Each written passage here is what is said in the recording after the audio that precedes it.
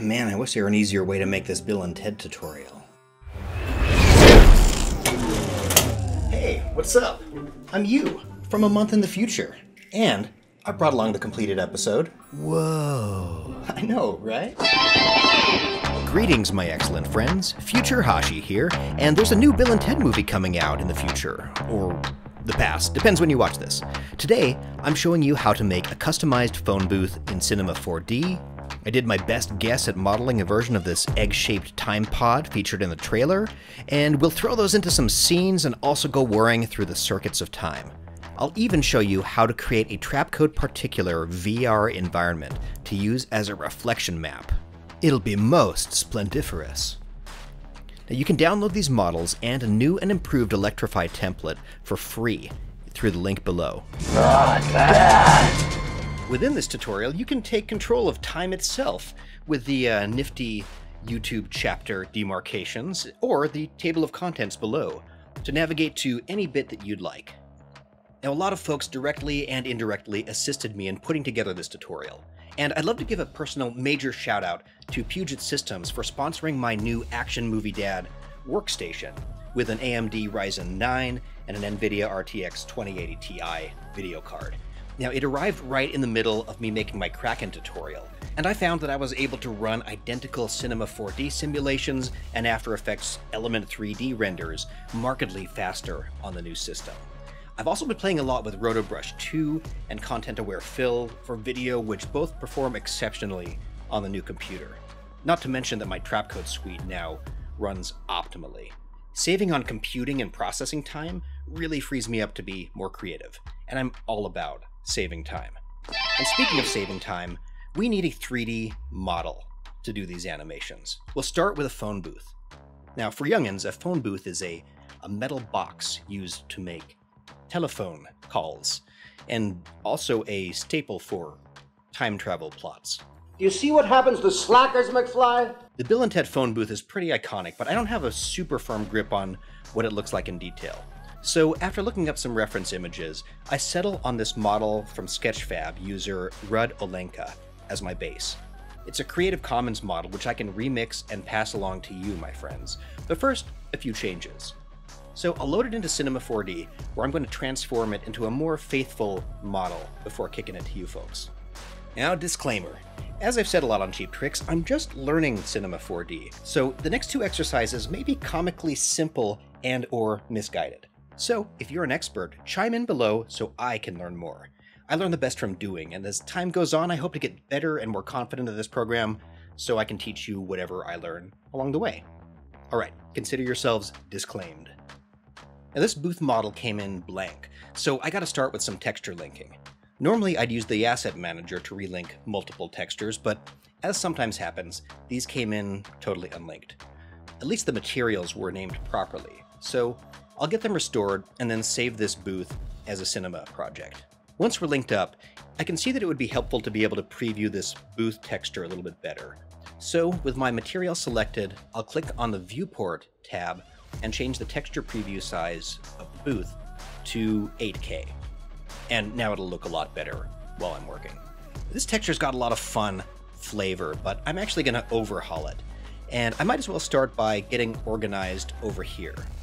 You can see everything's just a box, so I'm going to give them all distinct names to confuse myself less later. Then I'm going to do some super basic modification of this geometry. I'll go into point mode, and then switching views back and forth, I'll grab and translate this relatively minimal model into the proper proportions for the Bill and Ted booth. It'll also need some simple red panels and some glass sections which are missing. I just use simple planes and boxes for all this, including the front door, which I'll make up of 2 segments so I can animate it later. Next, I jump in and do some photoshopping, erasing the stickers and graffiti, and then also pasting the simple phone sign to replace the branded logo. I even decided to touch up the faceplate of the phone to get a little bit more on theme. It's pretty fun to research these kind of objects, and the Replica Prop Forum is a really great resource to go to if you're interested in a hero prop from your favorite film. And if you're in love with it, it's really likely that someone on there is too. And in my case, I looked a lot at Jack Dowd's phone booth conversion project. as reference. And I also used user Egon Spengler's reference of the payphone face itself. Now, why does that name sound so familiar? It'll come to me. For the umbrella antenna, I was positive I'd just be able to find an umbrella model that had the same kind of structure. But like 20 minutes later, I realized that it was silly for me to not just be modeling this myself. So I did.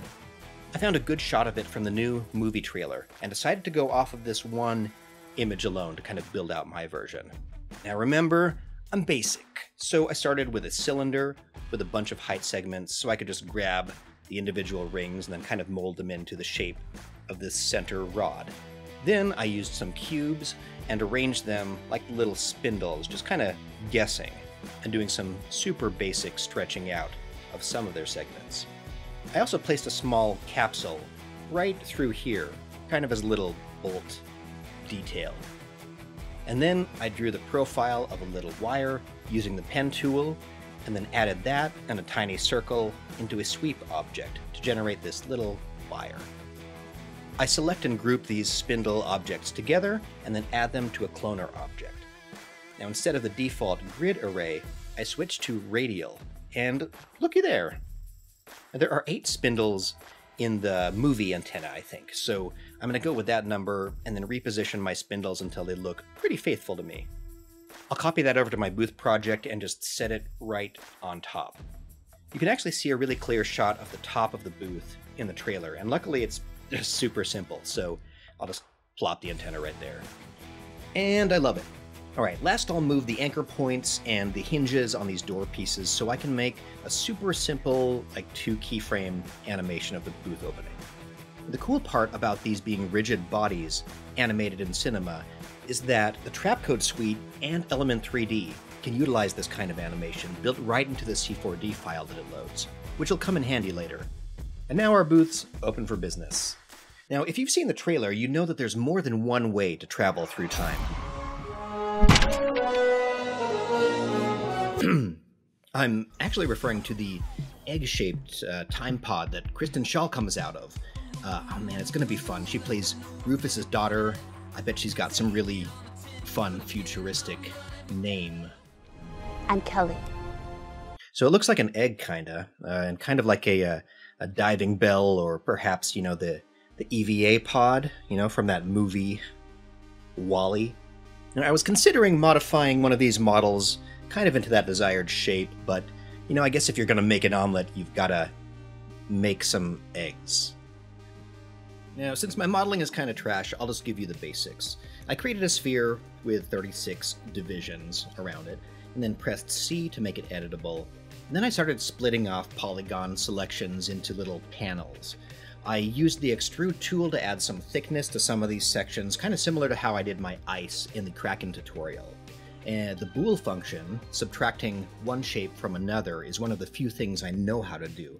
So I booled a cylinder right out of the middle here, and then added this little tube and a disc as that little light on top. And then we were getting close enough that I decided to add some taper objects, and ultimately used 2 of them to sort of squash and stretch this egg into a pretty similar shape to the trailer. I even kind of modeled the interior based on my best guess. From what I can see, it's kind of a C-shaped bench, and since I haven't learned how to use symmetry properly, I'm doing my best to handcraft a shape and extrude it. You know, an easier way might have probably been to just create a text object and literally used a letter C. Oh well. I recolor the interior to be kind of blue, shrink a copy of these support struts into the pod, and now we've got something that looks okay. I booled out a little notch between these front doors, and also threw in this, you know, stretched guitar pick shaped window. And, you know, now that I think about it, the silhouette actually looks a lot like a spinning guitar pick. Anyway, I used an extruded copy to cut out the windows, and then also kept that little spline around so I could sweep a little window bevel like this one. And I think we're in pretty good... Hey man, it's future you, and I'm here to tell you that your pod model's got a lot of issues. What? This format is already confusing. Listen, some of your normals are flipped and there's some bad geometry that will be most heinous when you try to import them. Oh, what am I supposed to do? I'm like in the middle of a... Don't worry, I fixed them a little, and they'll work for the rest of your tutorial. I mean, you're pretty good at After Effects, but you've got some, you should continue to broaden... Just say it. You're a beginner at C4D, but that's okay, because Maxon has lots of resources for you on their channel, covering a broad range of topics from beginner to advanced. You know, your feedback sounds a lot like a promo. You're even using that Red Giant voice. I don't know what you're talking about, but I've got to get back to the future. Yeah. So, we've got some models. Just saw the movie, and it's actually not divots in the door. They're like fridge handle kind of thing. I was guessing from the teaser. Okay, let's put him in a scene. In After Effects, I'll camera track this little pan down scene. I'll define my ground plane and then run the normalized track script. The free script from Workbench TV, which allows you to normalize based on the floor or the wall now. I know some of you requested that, and what can I say? Joe 2020. I'll add a solid with element, and then I'll do something that's become pretty standard for me. Inside element, I'll create 2 group folders. In group 2, I'll simply add a plane and turn it into a shadow catcher by clicking on its material swatch and scrolling down to advanced and checking matte shadow. Then back in group 1, I'll import the model that I'd like to place into my scene. In this case, it's the phone booth. And as I import it, I'll be sure that I check import animation. And I've got a bit of texture material sorting to do. It's pretty standard to spend a little bit of time in the element window getting all of your materials into the best shape they can be. Whenever I have to deal with glass in Element, I reach for this preset called Rough Glass, and then I edit it a bit. Now, if you don't have this Pro Shaders pack, you could really do it with just about any material you like, but the important thing is that you go to the advanced properties of the material in your scene, and then change the blend mode to Add, or Screen. And you can also turn down the Force Opacity slider.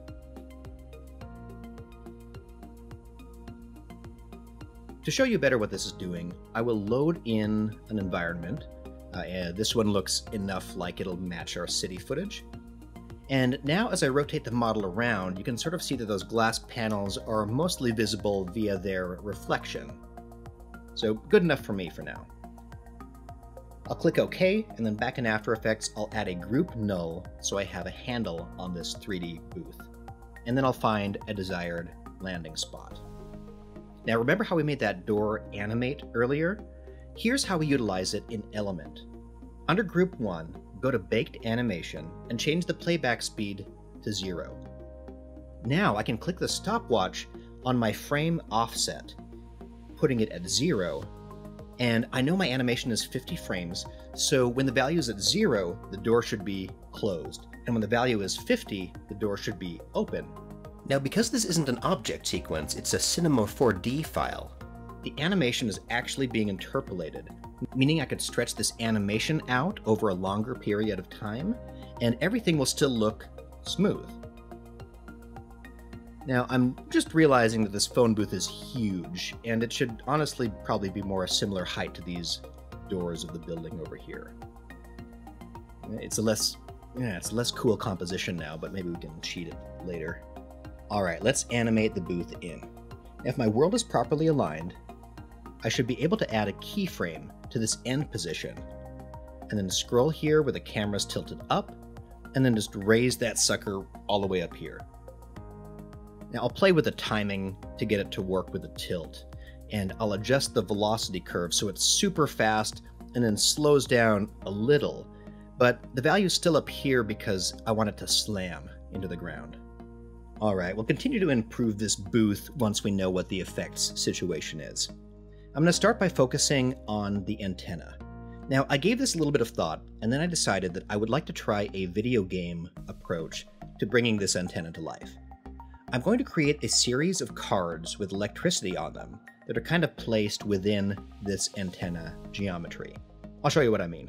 I jumped back into Cinema 4D and then created a plane with 4 width segments and just 1 height segment. And now in polygon mode, I can take each polygon and right-click to split it into its own piece.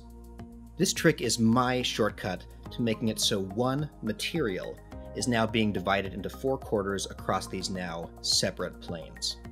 They share a texture, but each section will look unique. I align these planes with the antenna, 1 plane per cross pair. Then I'll head back to After Effects where I can update my model to make sure those cards are in there. And then I'll create a new composition that's a little bit smaller, and I'll import a side view of my antenna so I have a little guide. Now I'll add a black solid with the advanced lightning effect, and then just go to town, hand keying some brief but distinct patterns of electricity that are very customized to the shape of this antenna.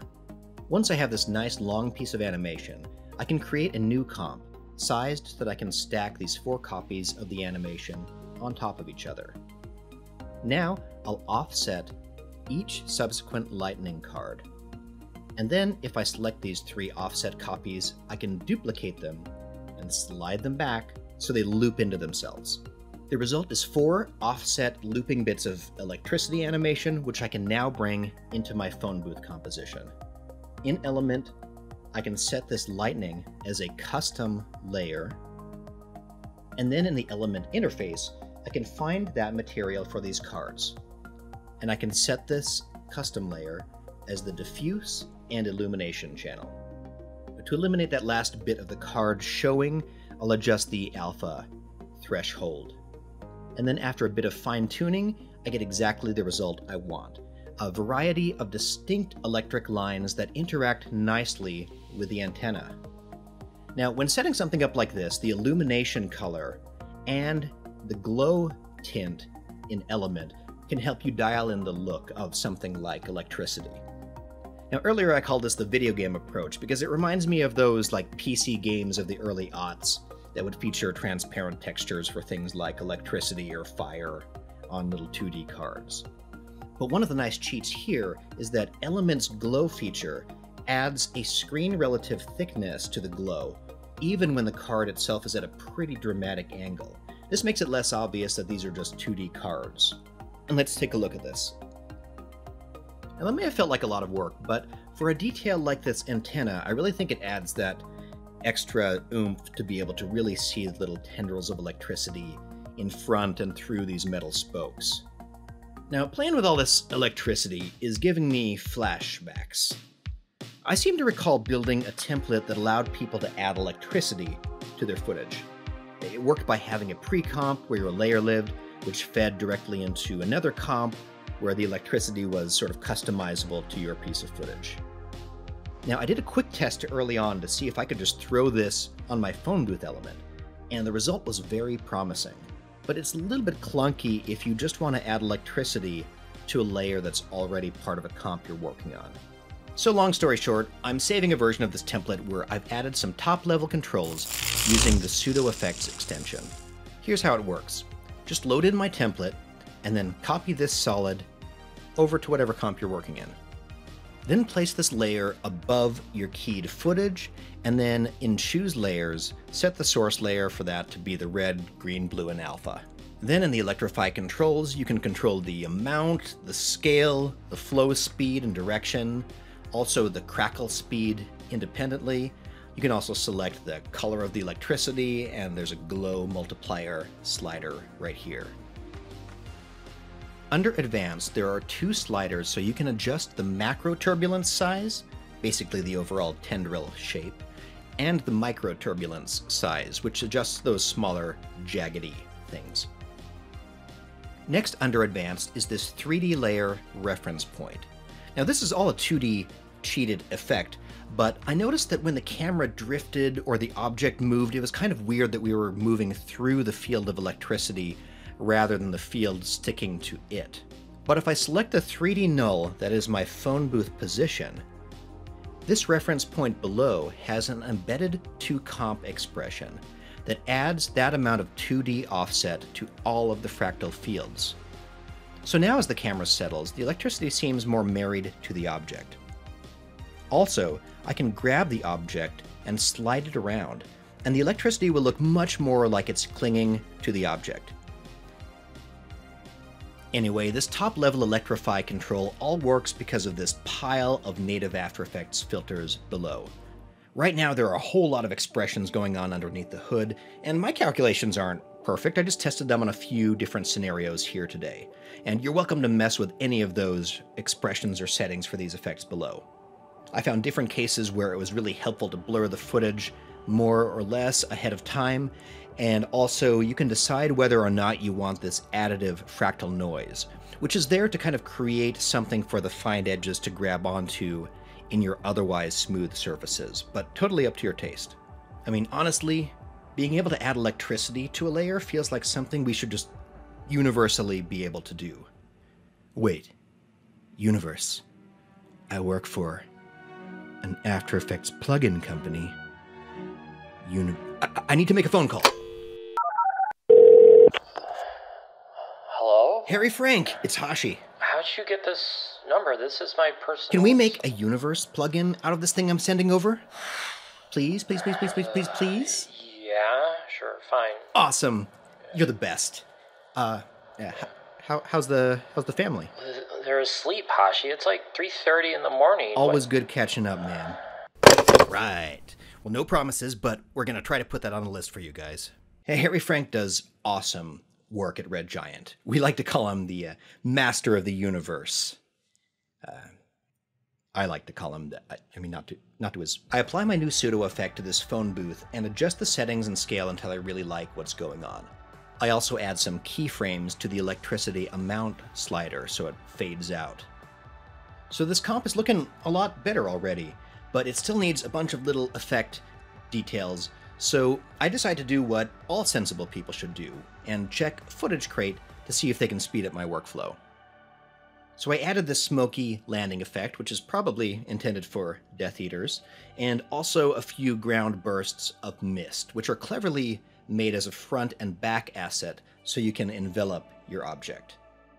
I may have not grabbed the right matching pair there, but whatever. I'll turn these into 3D cards and then time them to work with the booth landing. Just like that. Then I add a copy of Null Light Factory, for which I utilize a 2-comp expression so I can put the flare right on my phone booth locator. Next, I utilize one of the best free plugins ever, Video Copilot's Saber. Now, if you're in VFX and for some absurd reason don't know about this, it's basically the beam effect on steroids, useful for lightsabers and all sorts of other things. I browse through and then find one of the presets that looks like a good energy beam for this movie. And then I create a 3D null that is up at that booth starting position, and then use a pair of 2-comp expressions on my start and end for the beam, so it'll automatically be rendered from this origin point down to the base of the phone booth without me having to keyframe anything. And speaking of me not having to work any harder, I'm also going to utilize more Footage Crate assets to amplify the electricity impact when the booth lands. I mean, why do something from scratch when someone's already done it better than you have the time to do right now on your comp? I mean, Production Crate's got a bunch of free stuff if you want to try them out, but I highly recommend you add this tool to your arsenal. And to make everything look a little better, I use VFX SuperComp. I pre-collapse any of these similar groups so I can use SuperComp's awesome presets and controls to do things like blur my background behind the smoke or electricity elements and spill light in and around the edges and kind of bleeding through some of the stuff to make it all more cohesive. Because it's so easy to do, I threw in an instance of VFX reflection so I could have some of this electricity reflecting under the booth. It seems like it would, it's so bright. Also, I really wasn't in love with the framing, so I did end up letterboxing and kind of adjusting the footage, as well as adding some top-level Magic Bullet looks and renoiser just to get everything looking a little cooler. Awesome. There's one down. And I did really like the test that I was doing of my Electrify effect, so I decided to make this into a full-blown shot. To simulate the telephoto, look, I actually imported the environment map that's reflecting in the booth, and then used Horizon's image map to place it behind my 3D model. I altered the glow and color settings of the electricity. To enhance the look even more, I added a few red spotlights that are attached to this kind of randomly spinning central null. And also tweaked the Electrify effects a bunch until I had something that looked pretty good here. And then I decided I wanted some custom smoke falling off the top of the booth. I'm in love with Trapcode's fluid dynamics, and I thought that this could be a perfect solution for this kind of look. In Cinema 4D, I created a little custom emitter shape that's basically just the outline of a square. I add Trapcode Particular to a solid, and then in the designer window, as the emitter type, I'll select 3D model, and I'll select that little square that I made, so it'll emit particles in this nice square shape. Now on physics, I'll switch the mode to fluid and add some negative buoyancy. And now I've got the beginnings of the smoke system that I want. Back out into the After Effects window, I adjust the size and position of my emitter until it fits nicely on the rim of my phone booth. And then I'll play with changing the particles to smokelet particles, and in the liquid settings, I'll enable visualize relative density and also play with the random swirl. I can also enable shading for Particular, so those spinning red lights are actually doing some cool interacting. Now, like always, particle systems require lots of trial and error, but eventually I get this nice shape. And then I'll share a fun technique that I sometimes use. These particles are still pretty loose, but if I add a CC vector blur to this layer using direction center, I can turn it up a little bit and kind of melt these separate particles into little streams. I could even use a second instance and mess with the settings even a little more, until I've turned a simple particle flow like this into this. And then just like before, I'll throw all of this into Super Comp to make the smoke even smokier, the glows even glowier, throw some random particles in the foreground, and we've got this. Looks pretty timey-wimey to me. All right, and now for our next example. I'm sorry, I'll try to keep the egg puns to a minimum. I mean, they're too easy and they're no good if they're overdone. Bill and Ted's Excellent Adventure. Okay, so in the trailer, the time pod appears right in the middle of this bright neighborhood. So I decided to just run outside and quickly film a little plate on my iPhone. I brought it back into After Effects and camera tracked and normalized it along with a handful of guide planes. Now, just like in the last comp, I'll add a solid with element, create a shadow catcher ground plane, and import my time pod model. I mess with the material of this white shell and try to set it up as slightly reflective with just a bit of smudginess so it still feels real, but not, too perfect. All right, next let's play with the egg's position, not to be confused with exposition. How could I not? I can't. Okay, it's okay, that looks fine. Now to make this pod look a little bit better, I go to select an environment map to kind of reflect in it. And then I realized that I could actually use the Occipital 3D app to actually create this exact reflection map that should be occurring here. So I ran back outside and used the app, spinning in a gentle circle while trying to not look like a weirdo to my neighbors, and then exported this nice flattened panoramic image and emailed it to myself. So now, honestly, 2 minutes later, I have a perfect reflection map that I can select as my environment. And if I exit out for a second and then scroll down to environment here, I can click on the show in background box and then use the custom environment rotation tools to rotate my environment to basically match my camera angle. Now, for this to have been absolutely perfect, I should have stood in the exact location of the final pod. I was actually standing on the corner of the sidewalk because I like not getting hit by cars in this stop sign free neighborhood. I enable ambient occlusion and also add a light source to try to match the shadow direction from the background, and also add a little bit of ambient light. All right, obviously, there are these, rose bushes in the foreground here, and it's possible that the ground shadow or some of these other effects will need to be behind these plants. So to do this, I'm simply going to add a color range effect to a duplicate of my footage and try keying out the asphalt. And that works great. The only problem is that it doesn't account for all this garbage up here. But that's why I created this guide plane on the rose bushes.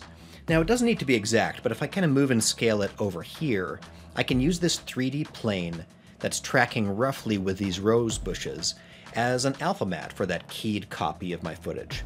I can even pre-comp these two together and collapse them. And now, look at that beautiful layer. I'll leave it up here at the top of my comp. Now for the animation, I studied the trailer and it appears that the pod spins into existence. And I think it even flattens down a little bit, because you can sort of see through it. And as it's settling, it's clear that there's a bit of spiral distortion going on. And luckily, in Element, under Particle Look, there is a Deform Twist control. I enable the twist, and I'm able to add a nice amount of spiraliness to the pod. Now, I've often skipped over using Element's motion blur in the past in favor of something like Real Smart Motion Blur, but that was mostly because I was using 3D model sequences. Now, Element's motion blur settings are perfect for something like this that I'm animating within Element, especially because there's rotational blur.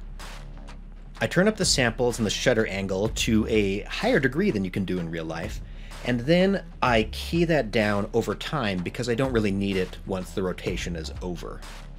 Next up are those cool spiral particles, a little bit like that Star Trek teleport effect. And for these, I'm utilizing Trapcode Form. As the base form, I can select a 3D model and then choose my TimePod C4D file. This imports a copy of the model that Form will now source for the placement of its particles. So I matched the position and the size of the existing pod, and now I'm ready to start making this into an effect. Now, I don't need nearly this many particles, and down in 3D model settings, I can adjust the density down to a very low number, so I'm just getting a handful of speckled particles along the surface of this egg. Then I keyframe the Y rotation too, loosely matching my pod's arrival. In render settings, I'll enable the motion blur and turn up the shutter angle and the levels of motion blur so the particles are forced into little radial streaks. Then to make them more visible, I add a curves adjustment and crank up the alpha. Now it's obvious when I play this back that you can see the particles that are supposed to be behind the egg, so I'm going to show you a trick that I like to use, and I actually forgot to mention that I used on the smoke in the last shot. Whoops. And that cheap trick is to go to the visibility, find the far vanish, and then add an expression to it. Under vector math, I'll use a length expression that'll determine the number of pixels between the 3D camera's position and the pod position. Now all the particles behind the center point of this egg will disappear. Boom. A lot of the impact of this pod arriving is highlighted by that bright blue lens flare. And obviously I'm going to use Null Light Factory, create a 3D null to use as my light center by applying a 2comp expression to the center of my lens flare, and then I'll animate it flying into position at the beginning, keyframe the brightness and size values. We've been here before. I'll add some optical glow to my spinning particles so they stand out a little bit more now.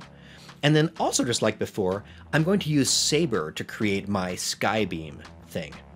But in this case, I'm going to cheat and just put it on a 3D card and center it around the egg and then keyframe the values a bit, really widening out the top at the beginning. To fake some interactive light on the ground, similar to the trailer, I create a square 3D solid, apply some fractal noise, some CC radial fast blur, and then a small circle mask. I can tone this light to be bluish, and then place the 3D card flat on the ground right below the pod. I'll use an expression to link the Z rotation of this plane to the Y rotation of the egg model, which should give me some free animation. Some scale and opacity keyframes later, and we've got this beautiful ground interaction. And man, it's already a lot like the trailer, but just for fun I'm going to bring in those smoke wisps from the phone booth shot and sandwich this egg with a very subtle amount of smoke. And there you have it.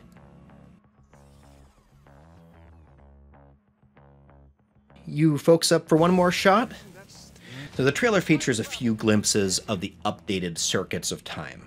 They took the concept of those original circuits and gave them kind of a Fight Club opening overhaul. It's obviously a bunch of time conduits twisting around, and there's a ton of time traveler traffic flowing back and forth. There's sort of this bright horizon where all the conduits head toward. Technically, it's very complex, but I'm feeling sneaky, and I bet we could cheat it in After Effects. You can cheat just about anything in After Effects. You can cheat many things in After Effects, but you cannot cheat me. Whoa. Okay, Death, you're on. If I can't fake this shot in After Effects, then you can have my CDs. Alright, let's move quickly. We'll create a solid with Trapcode down. Then, instead of a circle generator, we'll choose line. I can put the first point of that line right in the middle of screen, and the second point far off in the distance. Then I can adjust the camera up to kind of watch it stretching off. I'll add a few more sides and segments to this segment. Under repeat paths, I can turn up the number of repetitions and increase the position randomness. And now, under fractal displacement, I can turn up the amplitude and adjust the frequency until I get these noodles curling up a bit. Under segment, I dial up the number of segments until they look a little bit smoother, mess with the fractal settings a bunch until I really like the layout of these. Next, I'll add a spotlight and push it far into the distance, looking forward. Now, it's possible if I worked a bunch more and used a couple of different instances, I could create a truly 3D network of DAO conduits and then fly my camera through them. But that level of crazy complexity sounds just a little silly for a few minutes of this tutorial. So, I have an idea that's so crazy, it just might be passable. Once I have a bundle I like, I'll add a top-level adjustment layer and then use CC PowerPin to unstretch a selection of these ropes. Now, if I bring that card into another composition with a camera, I could probably lay those cards out in perspective to start to create that corridor shape. Obviously, it's no longer truly 3D, but I'm counting on this being background detail and not the main attraction. So I can really quickly arrange these 3D cards into a shape that I like, and I can even offset the timing so that each one feels pretty unique. And in fact, if I reduce the number of strings so none are leading off the edge like this, my card should now represent a nicely self-contained bundle of circuits. I place a 3D null far in the distance and then use it as a locator for a null lens flare and also as the center of a dark blue gradient ramp. And all this begins to start simulating my background environment. It's going to look bad for a while, but it'll slowly get better over time. And now it's time to use some optical illusions. Now in Cinema 4D, I make a long cylinder, and then I add a formula displacement to it, and also a twist displacement to it. Now if I can get the formula in the right place, I can get it so the tip isn't moving at all. And I could place my camera right next to this static part of the time circuit. And since the oscillations are moving toward camera, there's a bit of an illusion that you're traveling forward. Now, if I bend the whole end of this system up so you can't see the end of it, I think we're onto something. At this rate, the animation loops at about 60 frames. So I'll use the file sequence exporter to export this Cinema 4D sequence into Element. I'll also import our time pod as its own group, and then I'll jump out and try positioning these two items. Now, if I line up the camera and the tube to extend into the distance and then curve up and off screen, and place the time pod right here within this relatively static part of the tube, my playback gives the illusion of the egg hurtling toward the distant tube. This is assisted by the slight jitter that I've placed on the camera's X rotation. I can turn my circuits environment into a pre-collapsed 3D object and then add just 2 keyframes, one where it's farther away and one where it's closer to camera. This will add some slight perceived parallax in this world. Now, something else that I know would really help us out is a dynamic reflection map. If we could tell that the reflections were moving past this pod, we could really perceive that it was moving forward through space. Static reflection maps, meaning they were always a little bit cheated. But in this case, since we have this relatively round reflective object that's supposed to be moving through space, I think we have no option than to create a true moving reflection map for it.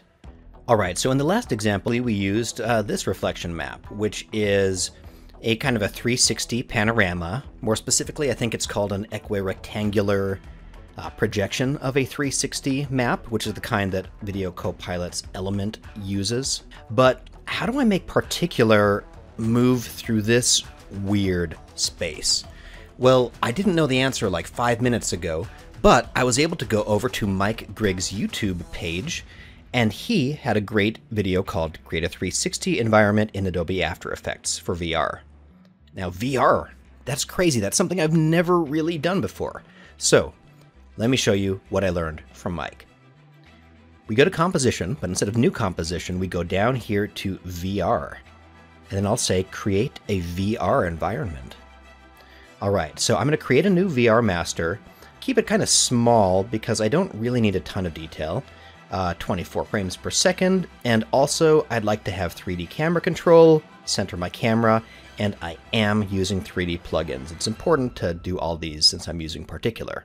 Now I'll press Create VR Master, and we've got a cute little comp here.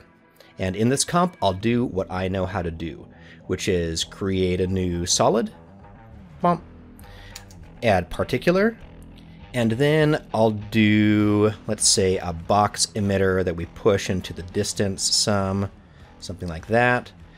We'll make this directional, turn down the spread a bit, and rotate it around 180 degrees, and turn up the velocity. So we get a standard, you know, Starfield screensaver thing going on. This is a great way to get into how this works. Now, before you proceed, one thing you should double check is go to your File, Project Settings, and double check that you have GPU acceleration on here. Okay? And now we can take this thing, keep all of these boxes checked, and now say Create VR from Current Composition. Or I'm going to select VR Master here and say Generate VR Output, and watch this. Boop, boop, bop, bop, boop, boop, boop. That noise was actually me. Got this big comp. Now watch what happens when I start playing this.